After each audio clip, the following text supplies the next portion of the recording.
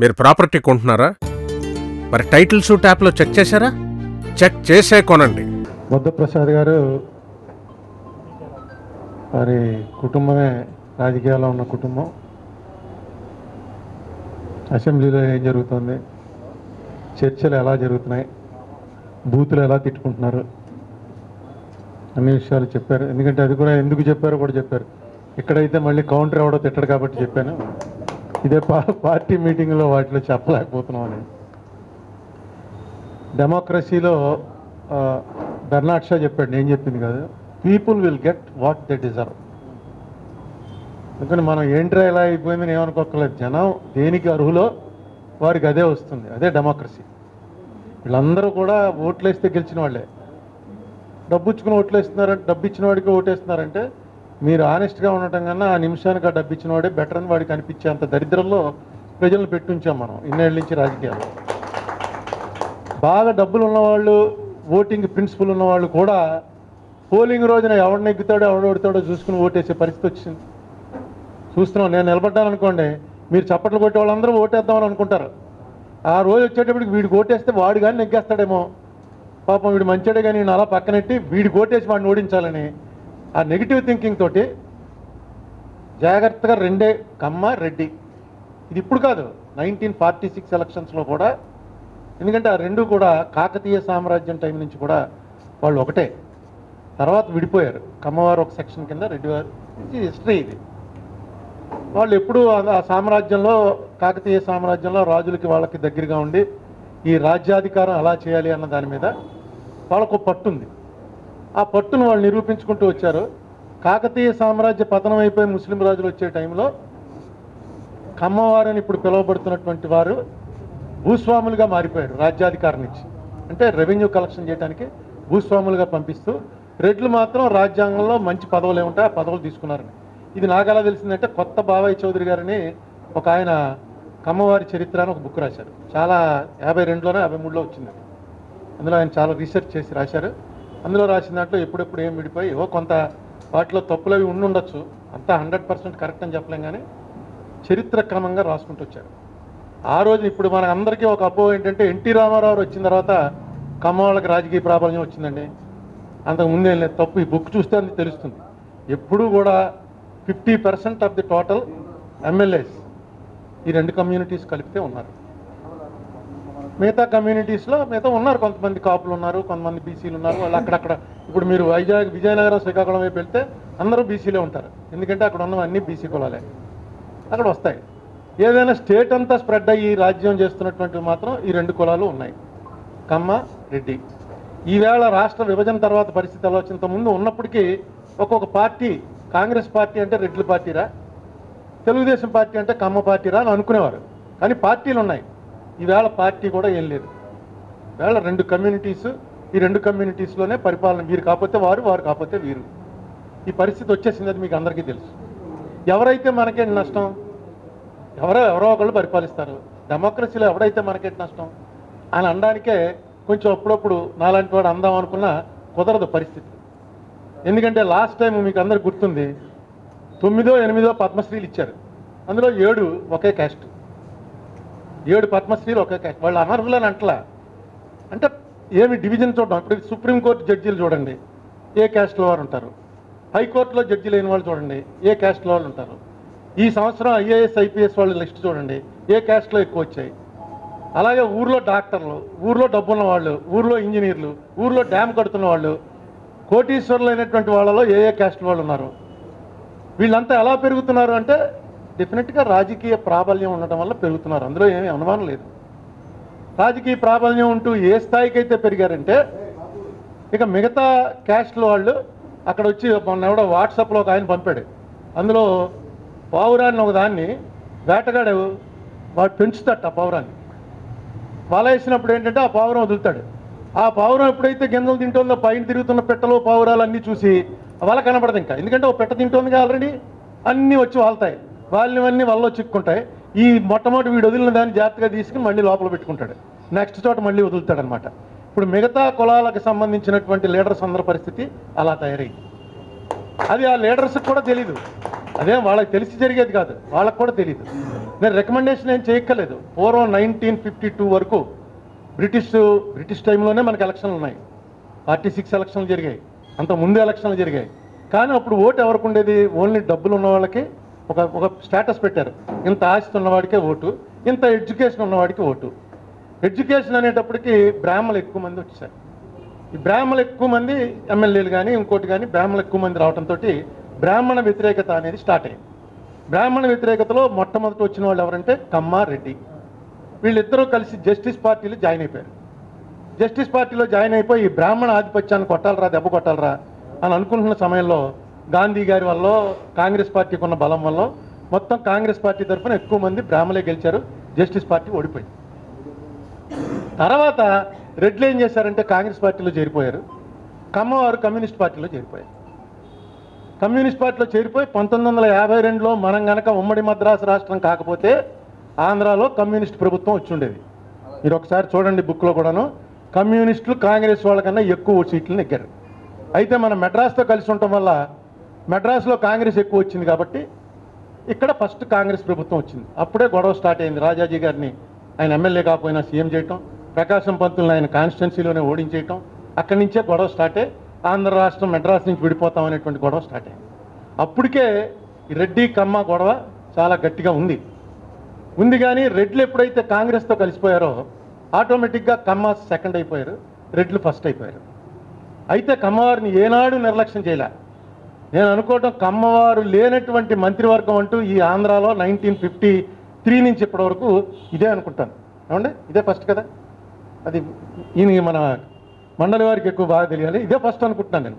ఎప్పుడు కూడా వారి ప్రాబల్యానికి, అంటే వారు ముఖ్యమంత్రి కాలేకపోయారు కానీ వారికి ఉన్నటువంటి రాజకీయ ప్రాబల్యాన్ని ఎవరో కూడా తగ్గించలేకపోయారు. పర్టికులర్గా కోస్తా జిల్లాలంటే ఈ నెల్లూరు దగ్గర నుంచి వెస్ట్ గోదావరి, ఈస్ట్ గోదావరి ఈ జిల్లాల వరకు పూర్తిగా కమ్మవారి జనసంఖ్య ఎంత ఉన్నప్పటికీ వారి ప్రాబల్యం, భూస్వాములుగా కానీ డబ్బులు ఉన్నవాళ్ళు కమ్యూనిస్ట్ పార్టీలో పనిచేసి వాళ్ళకి మంచి ప్రాబల్యం ఉంది. ఆ ప్రాబల్యంతో లాక్కుంటూ వచ్చారు. పూర్వం కొంచెం ముందుకెళ్తే ఏంటంటే ఏ క్యాస్ట్ అయినా ఆవిడ పట్టించుకోగలరు. ఎందుకంటే అప్పుడు ఒక ప్రిన్సిపల్కి లోబడి పనిచేసేవారు. కమ్యూనిస్టులు కమ్యూనిస్ట్ ప్రిన్సిపల్కి లోబడి పనిచేసేవారు, కాంగ్రెస్ వారు కాంగ్రెస్ ప్రిన్సిపల్కి లోబడి పనిచేసేవారు. వాళ్ళు మనుషులు వాళ్ళ కులం వాడిని ఏదో చేసుకుందామా, ఇది చేసుకుందామని మనసులో ఉందేమో తెలియదు కానీ బాహాటంగా బయటకు వచ్చి నా క్యాస్ట్ని నేను ఎంకరేజ్ చేసుకుంటాను అన్నది మనం చూడం. ఆల్మోస్ట్ మొన్న మేమందరూ బయటకు వచ్చే 2014 వరకు కూడా అంత అది లేదు. ఎందుకంటే నేనే దానికి ఉదాహరణ. నాకు 94లో అసెంబ్లీ టికెట్ ఇచ్చారు. ఎవరిని కాదని ఇచ్చారు? అక్కడ సిట్టింగ్ ఎమ్మెల్యే ఏసీవై రెడ్డి గారు అని చెప్పి ఆయన చైర్మన్ చేశాడు, ఎమ్మెల్యే చేశాడు. నాకన్నా చాలా బలమైనటువంటి క్యాండిడేట్. ఆయన్ని కాదని టికెట్ నాకు ఇచ్చారు. నేను బ్రాహ్మణ్ణే. ఒక బ్రాహ్మడికి ఒక రెడ్డి గారిని కాదని టికెట్ ఇవ్వడం అంటే కాంగ్రెస్ పార్టీలో అది చిన్న విషయం కాదు. కానీ మెయింటైన్ చేసేవారు. ఏ క్యాస్ట్లు, అన్ని క్యాస్ట్లు మనం చేయాలి, ఎక్కడ ఎవరికి ఇవ్వచ్చు, ఇవన్నీ చూసి ఆ వాళ్ళు ఇచ్చారు. మళ్ళా నాకు 2004లో పార్లమెంట్ టికెట్ ఎవరిని కాదని ఇచ్చారు? అప్పటికే ఎంపీ చేసిన మా కాన్స్టిట్యున్సీలో చిట్టూరు రవీంద్ర గారిని, చాలా బాగా డబ్బులు ఉన్నవాడు, మంచి పేరుంది, ఎంపీ చేశాడు, ఎమ్మెల్యే చేశాడు. ఆయనకి ఇవ్వాల్సిన టికెట్ లాస్ట్ మినిట్లో మార్చి నాకు ఇచ్చారు. అంటే కాంగ్రెస్ పార్టీలో ఏవో ఒక రకంగా ఈ క్యాస్ట్లు వాటిని అందరినీ ఎలాగా కనిపెట్టుకుని ఉండాలి, ఎలా అందరూ ఎవడో మనకు వ్యతిరేకం అవ్వకుండా చూసుకోవాలనేది ఉండేది. ప్రాంతీయ పార్టీ తెలుగుదేశంలో అంత ఉండేది కాదు. ఎందుకంటే తెలుగుదేశంలో డైరెక్ట్గా ఇది ప్రాంతీయ పార్టీ కాబట్టి ఎవరికి వెళ్ళి కంప్లైంట్ చెప్పడానికి ఉంటాం. ఇక్కడ డైరెక్ట్గానే కమ్మవారికి ఎక్కువ మేలు జరిగిందిరా అనేటువంటి ఒక భావన మిగతా కులాల్లో పట్టేలాగే వాళ్ళు ప్రవర్తించారు. అది అందరికీ తెలుసు. జనరల్గా అందరూ కాంగ్రెస్ అంటే రెడ్లదిరా, ఇదంటే కమ్మదిరా అని అనుకోవటం, చిరంజీవి అంటే కాపులదిరా అని అలా వచ్చేస్తాయి పబ్లిక్లో. అలాగే వచ్చేసింది. కానీ ఈవేళ ఈ బుక్ చూసిన తర్వాత రాజకీయం అనేది ప్యాషన్గా వచ్చిన వాళ్ళు, రాజకీయం అనేది ప్రొఫెషన్గా వచ్చిన వాళ్ళు వేరు, రాజకీయం అనేది ఒక ప్యాషన్గా వచ్చిన వాళ్ళు డెఫినెట్గా దీని మీద ఆలోచించవలసినటువంటి అవసరం ఉంది. నేను ఇంతకు ముందే కొమ్మినేని శ్రీనివాసరావు గారు బుక్ రాశారు. అది ఎంత గ్రాండ్గా లేదు బుక్, కానీ ఇన్ఫర్మేషన్, ఈ ఫోటోలు అవి లేవు, ఇన్ఫర్మేషన్ ఆల్మోస్ట్ ఇందులో ఉన్న ఇన్ఫర్మేషన్ అంతా అందులో ఉంది. చిన్న బుక్ అది. దానికి ముందు మాట రాయమని నా చేత ముందు మాట రాయించారు. ఆ ముందు మాట రాసేటప్పుడే బుక్ అంతా చదివాను. ఆయన ఎంత ప్రయత్నం చేశాడంటే నాకు ఓ రోజు సడన్గా ఫోన్ చేసి, ఏమంటే 1962లోనో ఎప్పుడో ఎవరో పేరు చదివాడు. పేరు చదివి ఈ పేరు గల ఆయన పామర్ నుంచి ఎమ్మెల్యే అయ్యాడు, ఆయన క్యాస్ట్ ఏంటో తెలుసుకుని చెప్తారా, నేను బుక్ రాస్తున్నాను అన్నాడు. అంటే పామర్ అంటే కృష్ణా జిల్లా అండి, మీరు అక్కడెక్కడో అడగాలి, నేను రాజమండ్రి ఈస్ట్ గోదావరి వాడు, నేనేం చెప్పగలను అన్నాను. పామర్ అని ఒక నియోజకవర్గం ఉండేది మీ ఈస్ట్ గోదావరిలో, నేను ఇన్ని చదివేవాడిని నాకే తెలియదు. ఈస్ట్ గోదావరిలో పామర్రు అనే నియోజకవర్గం తర్వాత మారిపోయిందిట, అంతే కదా, ఆలమూరు అయిపోయింది. ఆ పామర్లో కమ్యూనిస్ట్ ఆయన నెగ్గాడు. అసలు మామూలు వాళ్ళదే అప్పట్లో క్యాస్టులు తెలిసేవి కాదు. ఇక కమ్యూనిస్టులు అసలు తెలియవు, ఎందుకంటే కమ్యూనిస్టులు క్యాస్ట్ చెప్పుకోవడం అది ఉండేది కాదు. ఇప్పుడైతే అన్నింటిలో వచ్చేసింది, కానీ కమ్యూనిస్టులు క్యాస్టులు చెప్పుకోవడం అది ఉండేది కాదు. చెప్పలేకపోయాను. మొత్తానికి ఆయనే సంపాదించి ఆయన క్యాస్ట్ కూడా ఏదో రాశాడు, వచ్చింది బుక్. ఆ బుక్ ముందు మాట నేను రాయడంలో చదివితే నాకు అప్పుడు దాకా తెలుసు, కానీ ఇంత బ్లాటెంట్గా ఇంత క్లియర్గా కనబడుతోంది. ఏంటంటే కమ్మ రెడ్డి ఈ రెండు కులాలు రాజకీయ ఆధిపత్యం నడుపుతున్నాయి. నడపనేవాడిని తప్పులేదు. దానివల్ల ఏం జరుగుతుందో ఇందాక చెప్పాను కదా, ప్రయోజనాలు 70 to 80% వాళ్ళకి వెళ్ళిపోతాయి. ఆటోమేటిక్గా మిగతా కులానికి సంబంధించిన వాడు ఎవడైనా ఒకడు పిహెచ్డి చేయాలన్నా వాడికి 10 ఏళ్ళు పడుతుంది. వాళ్ళు ఆల్రెడీ ఉంటారు అక్కడ. అదే బ్రాహ్మణుల మీద వచ్చిన కోపం కూడా. బ్రాహ్మణులకు ఆ రోజుల్లో వ్యాపారాలు లేవు, ఉద్యోగాలే ఉండేవి. ఉద్యోగాల్లో ఎక్కువ మంది చదువుకున్న కుర్రాళ్ళు కూడా బ్రాహ్మణులే ఉండేవారు. బ్రాహ్మణులు తీసుకొచ్చేసి ఆ ఉద్యోగాల్లో మావాడరా అని చెప్పి పెట్టుకునేవారు. పెట్టుకున్న తర్వాత ఒక స్టేజ్కి వచ్చాక ఏమైంది, మిగతా కులాల్లో వాడు ఇంతకన్నా ఎక్కువ చదువుకుని అక్కడికి వెళ్ళినా సరే అక్కడ 10 మంది బ్రాహ్మిన్స్ ఉండి ఒకళ్ళో ఇద్దరు నాన్ బ్రాహ్మిన్స్ ఉండేటప్పటికి వీళ్ళకు ఒక రకమైనటువంటి ఫీలింగ్, ఐసోలేషన్ ఫీలింగ్, డామినేషన్ తట్టుకోలేకపోతున్నామండి. దాని నుంచే వచ్చింది బ్రాహ్మణ వ్యతిరేకత అన్నది. ఆ రోజుల్లో డబ్బులు తినేశారు, లేకపోతే డబ్బులు సంపాదించుకున్నారని కాదు, ఒక సైకలాజికల్గా సెంటిమెంటల్గా ఫీలింగ్ వచ్చింది. అది బాగా రన్ చేశారు. తమిళనాడులో అయితే చాలా బీభత్సం అయిపోయి అప్పటి నుంచి ఇప్పటి వరకు ఆ ద్రవిడ కజగం అనేటువంటి పార్టీ ఏదైతే ఉందో దాని ఉపశాఖలే పరిపాలన చేస్తున్నాయి. మున్నేట్ర కజగం ఒకటి, అన్నా ద్రవిడ మున్నేట్ర కజగం ఒకటి అని 2 పార్టీలు కూడా ఆ రోజు పెరియార్ రామస్వామి నాయకర్ మొదలెట్టింది. నిజానికి నేను అనుకుంటాను, నా పర్సనల్గాను, ఇక్కడ ఇంతకన్నా తీవ్రంగా మొదలుపెట్టారు యాంటీ బ్రాహ్మిన్ మూమెంట్. ఇక్కడ మొదలుపెట్టిన ఆయన పెరియార్ రామస్వామి నాయకర్ కన్నా గొప్ప మేధావి. ఎవరు? త్రిపురనేని రామస్వామి చౌదరి. చాలా గొప్ప మేధావిన, చాలా బుక్కులు రాశాడు, చదువుకున్నవాడు, తెలివైనవాడు. ఒక కాన్సెప్ట్ మీద పట్టుకుని యాంటీ బ్రాహ్మిన్ మూమెంట్ అంటూ మొదలు పెడితే ఇక్కడ ఫెయిల్ అయిపోయింది. తమిళనాడులో సక్సెస్ అయ్యి అక్కడ ఇవాళకి కూడా పాతుకుపోయింది. ఏంట్రా కారణాలను అన్వేషిస్తే నాకేమనిపిస్తుందంటే, ఎవడో ఒక విలన్ ఉండాలి కదా. విలన్ ఎవరు? తమిళనాడులో రామస్వామి నాయకర్కి రాజాజీ. రాజాజీ అన్నవాడు ఎంత మేధావైనా ఆయనకున్న ఇంకో పేరు ఏంటంటే కన్నింగ్ జాకాల్, అంటే చాలా మోసపూరితమైనటువంటి నక్క అనేటువంటిది ఒక. నిజంగా ఆయన మహామేధావి, ఎవరూ సరిపోరు. మహాత్మా గాంధీ, జవహర్లాల్ నెహ్రూ లాంటి వాళ్ళే చెప్పారు రాజాజీకి ఉన్నంత తెలివితేటలు ఈ భారతదేశంలో ఏ రాజకీయ నాయకుడికి లేవని. కానీ ఆయన్ని విలన్గా పెట్టుకున్నారు కాబట్టి అక్కడ సక్సెస్ అయ్యారు. ఇక్కడ ఏ బ్రాహ్మణ్ని విలన్గా పెట్టుకోగలరు? ఇక్కడ బ్రాహ్మణులందరూ కూడా గోచీలు కట్టుకు తిరిగి ఉన్న ఆస్తులన్నీ పోగొట్టుకుని తిరుగుతున్నారు. ఎవడరా నెంబర్ 1 అంటే టంగుటూరు ప్రకాశం. టంగుటూరు ప్రకాశాన్ని విలన్గా ఫోకస్ చేయలేకపోయారు. ఇంకో బ్రాహ్మణ్ని ఎవరిని విలన్గా ఫోకస్ చేయడానికి ఏ బ్రాహ్మణి దొరకలా. ఇదిగో వీడు అధికారం పెట్టుకుని ఇలా మనని బాధ పెడుతున్నాడని చెప్పడానికి. బహుశా అంటే ఇది నా సొంత అది కారణం అనుకుంటా. ఇక్కడ సక్సెస్ అవ్వలేదు, ఇక్కడ యాంటీ బ్రాహ్మణిజం లేదు. నేను బ్రాహ్మణులైన కారణంగా నన్ను ఎవరు ద్వేషించలే ఇప్పటివరకు. సో ఇక్కడ ఏదో ఉందని చెప్పి నేను అనుకోను. అక్కడ ఉంది, అక్కడ కొట్టారు, బ్రాహ్మణులు కొట్టారు, బ్రాహ్మణులు చంపారు, బ్రాహ్మణులు వెళ్తుంటే జంజాలు తెంపేశారు. ఇవన్నీ కూడా చరిత్రలోనే రికార్డ్ చేయబడి ఉన్నాయి. ఇక్కడ మనకి ఈ క్యాస్ట్ గొడవలు అంత ఎప్పుడు రాలేదు, అంత కొట్టుకోరు. వంగవీటి రంగా చచ్చిపోయినప్పుడు మాత్రం ఈ విజయవాడలో జరిగింది. మా రాజమండ్రి లాంటి చోట కూడా చిన్న చిన్న అల్లర్లు జరిగాయి. విజయవాడలో అయితే మర్డర్స్ లెవెల్లోకి వెళ్ళి చంపుకునే పరిస్థితి వచ్చింది. అయితే ఆ వేళ ఉన్నటువంటి టెన్షను, ఆ బిల్డప్ అవుతూ వస్తున్నటువంటి టెన్షను, అనేక సంవత్సరాలుగా బిల్డప్ అవుతూ వచ్చినటువంటి టెన్షన్ ఫలితం అనుకుంటారు. నిజంగా కమ్మవారి మీద ద్వేషం అని నేను అనుకోను. ఎప్పటి నుంచో ఉన్నటువంటి టెన్షన్ ఏదైతే ఉందో ఆ టెన్షన్ ఫలితంగా ఆ రోజున వైలెన్స్ జరిగింది. ఆ వైలెన్స్ని మనం అందరం కూడా ఖచ్చితంగా ఖండించాలి. ఆ రోజున ఖండించాం. అటువంటిది ఇంకా జరగకుండా ఉండాలంటే అసలు ప్రజాస్వామ్యంలో అలాంటివి జరగకూడదు. ఎందుకంటే ఓటు అనేది ఉన్నప్పుడు ఆ ఓటుతో ఎవరికైనా బుద్ధి చెప్పగలిగిన అవకాశం ఉన్నప్పుడు ఆ ఓటుని సద్వినియోగం చేసుకోకుండా 2000కి అమ్మేసుకుంటుంటే, 1000కి అమ్మేసుకుంటుంటే ఎవరు ఆపాలి? మనం అందరం ఆపాలి. మనం ఎప్పుడైనా ఆపుతున్నావా? ఎప్పుడు ఆపట్లే. మన ఇంట్లో పని మనిషి చెప్తుందా, ఏమంటే తెలుగుదేశం వాళ్ళు వచ్చి 1000 రూపాయలు ఇచ్చారని. మరి నీకు వైఎస్ఆర్సీపీ వాళ్ళు ఇవ్వలేదా? ఎవరైనా వెళ్ళి తెచ్చుకో, సత్యనారాయణ ఇంటి దగ్గర ఇస్తున్నట్టు వెళ్ళి తెచ్చుకో. మనమే చెప్తాం, తెచ్చుకుని ఎవరో ఒకరికి, ఓటేమి పలానా వాళ్ళకి, ఎవడో ఒకరికి తీసుకు 2000 పోగొట్టుకోకు వెళ్ళు అని. ఈ మధ్య కొత్తగా వింటున్నాను, ఫ్లాట్స్లో మొత్తం అంతా కలిపి అసోసియేషన్ ఉంటుంది. అసోసియేషన్ మీటింగ్ పెట్టుకుని మా ఫ్లాట్లో లిఫ్ట్కి 3 లక్షల రూపాయలు 6 లక్షల రూపాయలు అవుతుంది. క్యాండిడేట్కి కబురెట్టండి. ఒక క్యాండిడేట్ లిఫ్ట్ ఇవ్వాలి, ఒక క్యాండిడేట్ ఏమో వాటర్ను ఇన్వర్టర్ పెట్టడానికి, జనరేటర్ పెట్టడానికి ఒక క్యాండిడేట్ ఇవ్వాలి. ఇద్దరు క్యాండిడేట్ దగ్గర తీసుకుని ఇద్దరికి ఆ ఫ్లాట్లో లిఫ్ట్ ఉంటుంది, జనరేటర్ ఉంటుంది. ప్రతి ఎలక్షన్కి ఇలా కొత్త లిఫ్ట్ కావాలి, కొత్త జనరేటర్ కావాలి, అందరూ పనిచేసుకుంటూ ఉంటారు. ఇదేంటి అందరూ చదువుకున్న వాళ్ళు, బాగా ఉన్నవాళ్ళు, వైట్ కాలర్డ్. ఏంటంటే అమౌంట్ చూసిన తర్వాత మా ఇంట్లో 4 ఓట్లు ఉన్నాయి, 4 ఓట్లు అనేటప్పుడు 2 పార్టీలు కలిపి 10,000 12,000 వస్తుంది, ఎందుకు పోగొట్టుకోవాలి, వాడు ఎలాగా సంపాదించుకోవడానికే కదా అని చెప్పేటువంటి ఒక యాటిట్యూడ్ వచ్చేస్తుంది. దాన్ని చేంజ్ చేయడానికి చదువుకున్నవాడు ప్రయత్నిస్తే ఖచ్చితంగా చేంజ్ వస్తుంది. ఓడిపోయిన వాడికి ఓడించడానికే ఓటేయండి, ఒకసారి చెప్పండి. అది ఎవడన్నా పార్టీ వాడు వచ్చి నేను ఓడిపోవడానికే నాకు ఓటేయండి, నేను నెగ్గను, కానీ 10% ఓట్లు నాకు కానీ వచ్చాయా చాలు, ఒక్క ఎమ్మెల్యే కూడా రాక్కలా, చూపిస్తాను అసలు గవర్నమెంట్ ఎలా నడుస్తుందో. లేకపోతే ఎవడుకుంటుంది ఇంట్రెస్ట్? అందరూ అధికారంలోకి రావడానికే, అధికారంలోకి వచ్చిన తర్వాత అధికారం రాలేదురా అని డిప్రెషను. రాలేకపోతే ఈవేళ నేను చిరంజీవి గారు పార్టీ పెడితే ఈ స్టేట్లో 16% ఓట్లు వచ్చాయండి. నేను వెంటనే చిరంజీవి గారికి నాకు ఉన్న స్వల్ప పరిచయంలో నేను కాంగ్రెస్ వాడిని అయ్యి ఉండి అసెంబ్లీ జరుగుతుంటే ఆయన రూమ్కి వెళ్ళి నేను కంగ్రాచులేట్ చేశాను. ఆయనేమో ఇదేంటిది ఓడిపోతే అతను వచ్చి కంగ్రాచులేట్ చేస్తున్నాడు అనుకున్నాడు.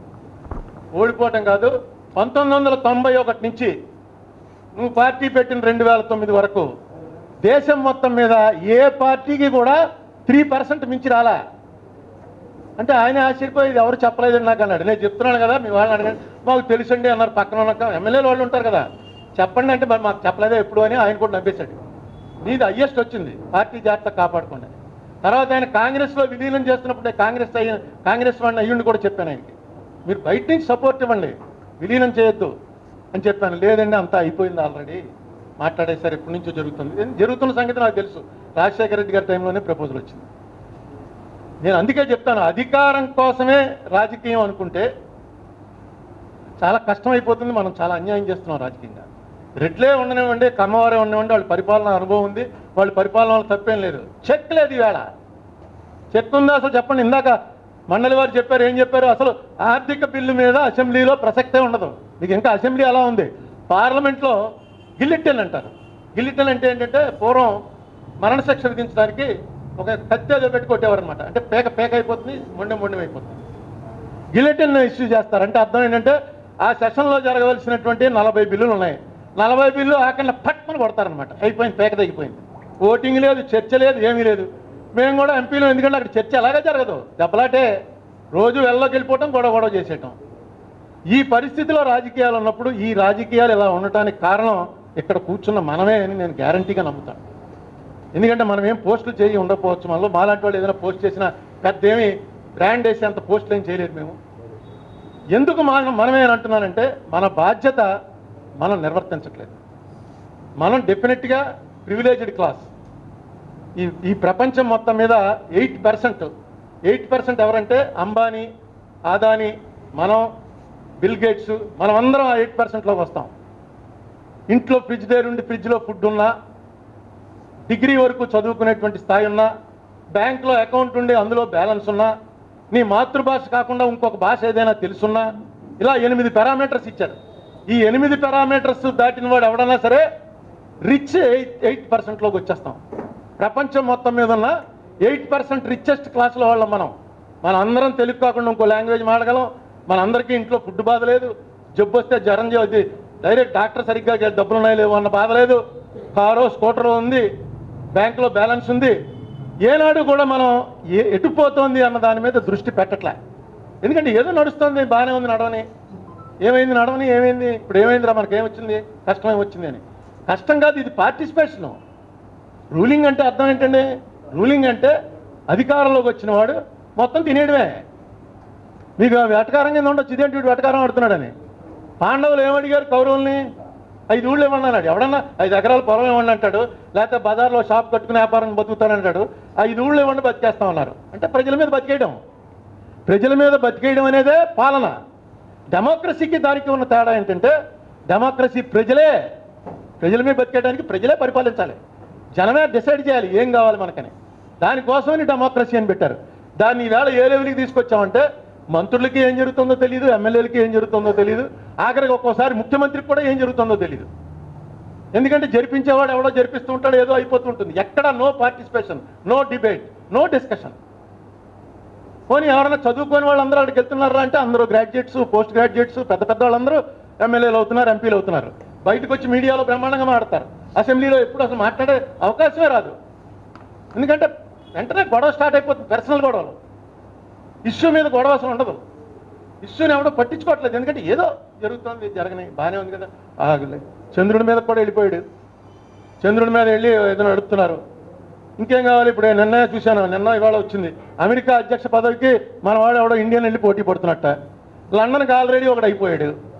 Google మనవాడే, Microsoft మనవాడే. మనవాడో లిస్ట్ పంపాడు వాట్సాప్లో. వరల్డ్ వైడ్గా ఉన్నటువంటి 25 ఆర్గనైజేషన్స్లో 15 ఆర్గనైజేషన్స్కి ఇండియన్సే హెడ్లు. అవన్నీ చదువుకుని హ్యాపీ, ఇంకేముంది, బ్రహ్మాండంగా ఉన్నారు. అందుకే బయటికి పోతున్నారు అందరం. ఇక్కడ వాడు శశి సునక్క, ఋషి సునక్క ఉన్నాడు. ఋషి సునక్కను వచ్చి ఇక్కడ ఎక్కడైనా ఒక వార్డు మెంబర్గా నెగ్గమనండి, ఒక వార్డు మెంబర్గా చూపిద్దాం అసలు రాజకీయం అంటే ఏంటో. వచ్చి రా నువ్వు ఒక వార్డు మెంబర్ నెగ్గని. వాడు ఏంటంటే అక్కడ అందరూ చదువుకున్నాడు కాబట్టి వాడికి మెజార్టీ లేకపోయినా తీసుకెళ్ళి ప్రధానమంత్రిని చేశారు.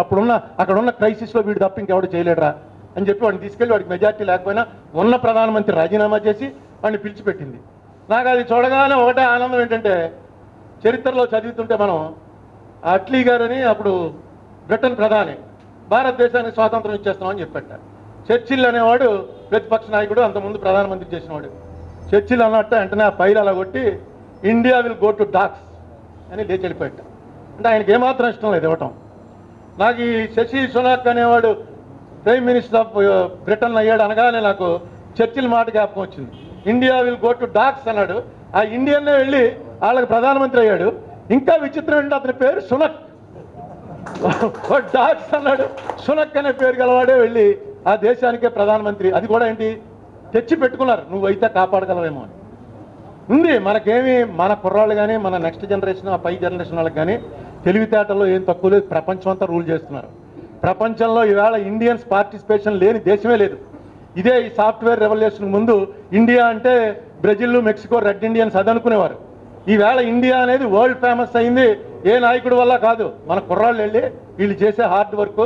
సాఫ్ట్వేర్ అనగానే ఇండియన్ జ్ఞాపకం వస్తాడు, ఇండియన్లో మళ్ళీ సౌత్ ఇండియన్ జ్ఞాపకం వస్తున్నాడు. ఎందుకంటే మనకి ఇక్కడ ఇంగ్లీష్ చదువుకున్న వాళ్ళు ఎక్కువ కాబట్టి. ఏమైనా చేయగలిగినటువంటి సత్తా ఉన్న మనుషులు ఎంతోమంది ఉండి కూడా మనకి ఏమీ చేయలేకపోవడానికి కారణం ఏంటంటే మనకి ఏమీ చేయటం ఇష్టం లేక. మాట్లాడితే ఎవరితో కోపం వస్తుందో, మాట్లాడితే ఎవరితో గొడవ వస్తుందో, ఎందుకు వచ్చింది పోనీ ఆ పద్ధతిలోంచి కనుక చదువుకున్న వాళ్ళు బయటకు వస్తే. ఈవేళ ఇది వచ్చింది, ఇది సోషల్ మీడియా.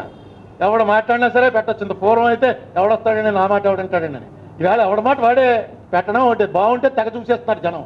నేను కొంతమంది చూస్తుంటాను, వాళ్ళ పేర్లు ఉండవు, ఎలా తెలుసుకోవాలో పేర్లు తెలియదు, బ్రహ్మాండంగా మాట్లాడేస్తుంటారు. వీడి పేరు ఏంటండి బాబు, ఈ కుర్రాడు ఎవడు ఎక్కడి నుంచి పెట్టాడు అంటే పేరు దొరకదు. ఎంతోమంది.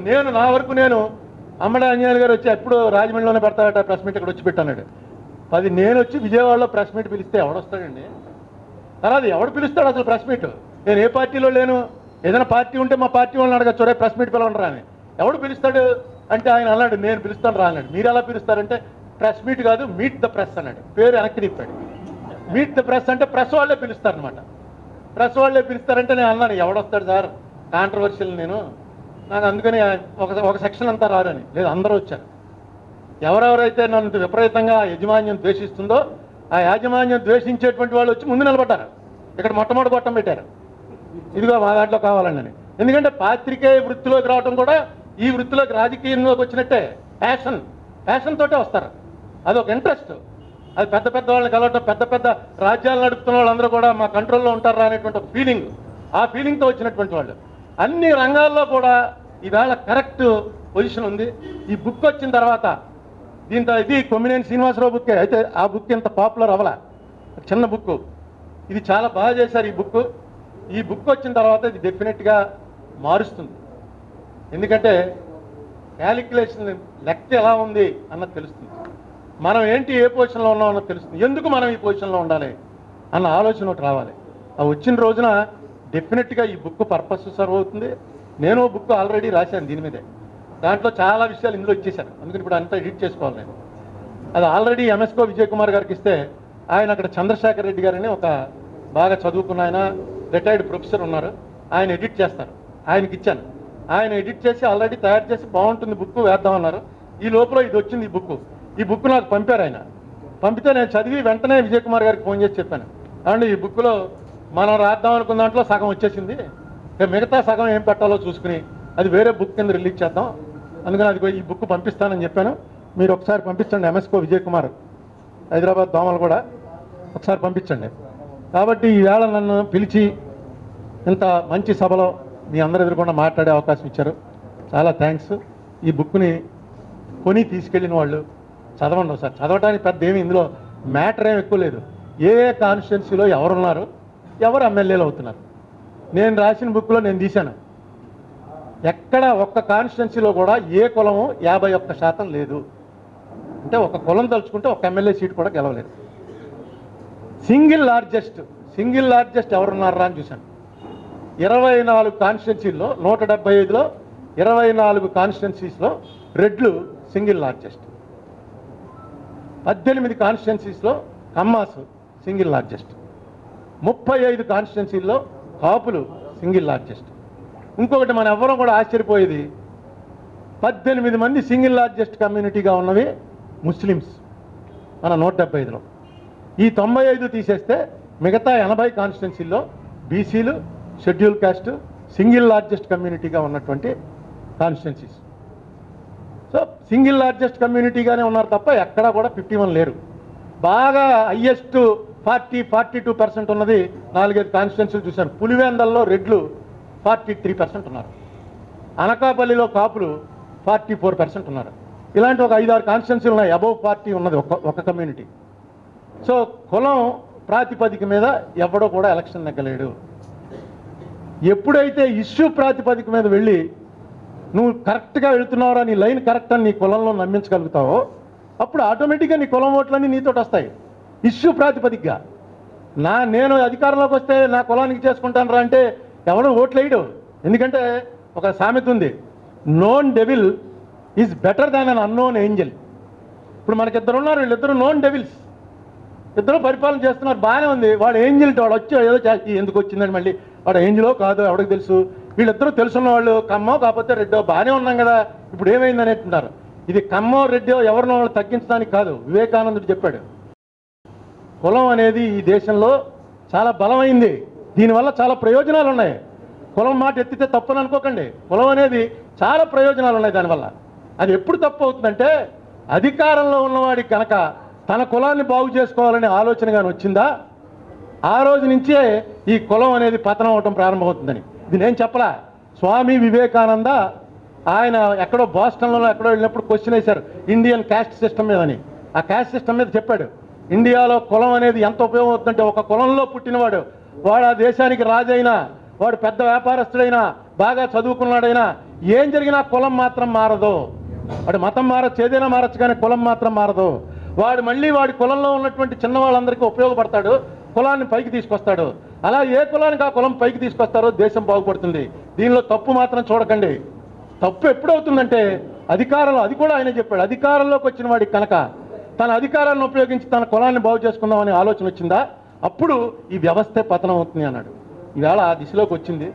కొంచెం అటెన్షన్గా ఉండి దీన్ని మార్పుగా ఏం చేయాలి. ఎందుకంటే ఈవేళ వచ్చి మీటింగ్లో ఎంతమంది కూర్చున్నారంటే మీకు ప్యాషన్ ఉంది కాబట్టి వచ్చారు, మీకు పొలిటికల్ ప్యాషన్, మీరు ఎప్పుడు ఏ పదవి చేసి ఉండకపోవచ్చు, అయినా ఎందుకు వచ్చారంటే ఏంటి ఏం మాట్లాడి అసలు ఏం జరుగుతుంది, కులాల మీద డైరెక్ట్గా ఇస్తాడు, కులాల మీద బుక్లు వేయడం అంటే కొంచెం మనం ఏదో భయపడతాం, కులం పేరు ఎత్తకూడదేమో, కులం పేరు ఎత్తే ప్రమాదమేమో అని. ఏం ప్రమాదం లేదు, మనకి రిజర్వేషన్లు ఇస్తున్నవన్నీ కులాల ప్రాతిపదికనే ఇస్తున్నారు.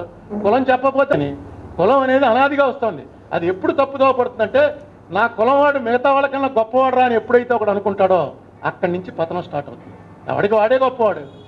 ఏంటి ఒక కులం గొప్ప, కులం తక్కువ ఉంది, ఎవడికి వాడే గొప్పవాడు.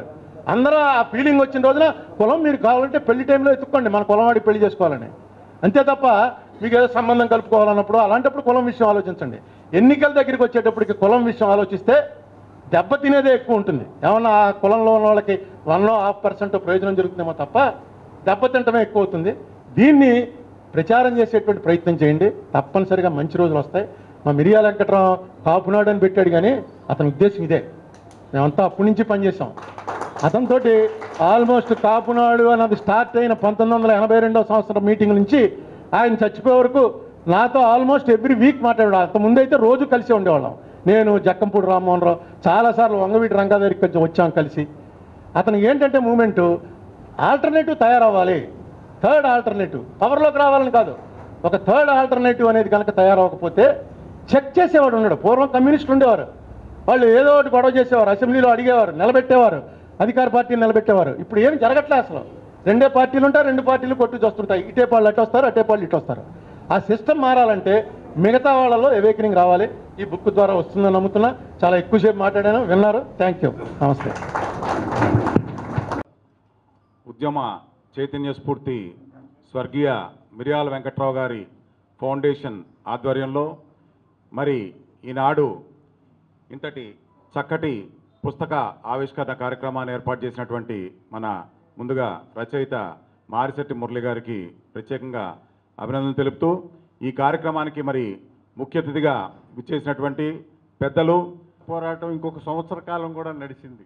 ఆ తర్వాత ఆ ఉద్యమంలో 4,000 మంది చనిపోయి ఇక ఉద్యమం చేయలేము, ఇండియన్ యూనియన్ సైన్యాలు దిగిపోయినాక ఇండియన్ యూనియన్ సైన్యాలతో యుద్ధం చేయలేమని దీంతో వాళ్ళు ఉద్యమం మానేసేసారు, ఆపేసేసి అప్పుడు కమ్యూనిస్ట్ పార్టీ ఆఫ్ ఇండియా అధ్యక్షుడుగా ఉన్న ఎస్ఏ డాంగే ఇంకా జాతీయ కమిటీ వాళ్ళు వెళ్ళి, ఏమండి ఇప్పటిదాకా మేము సాయుధ పోరాటం అవి చేస్తాము, ఇప్పుడు లేదు, మేము పార్లమెంటరీ పందాలోకి వస్తాము, సాయుధ పోరాటం ఆపేస్తున్నాము, మేము జనజీవన స్రవంతిలో కలిసిపోతామని అడిగారట, చెప్పారట.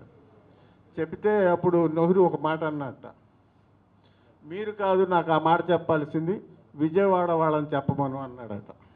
అంటే విజయవాడ వాళ్ళకి అంతటి ప్రాముఖ్యత ఉండేది, కమ్యూనిస్ట్ పార్టీ పట్టు అలా ఉండేది ఆ రోజుల్లో.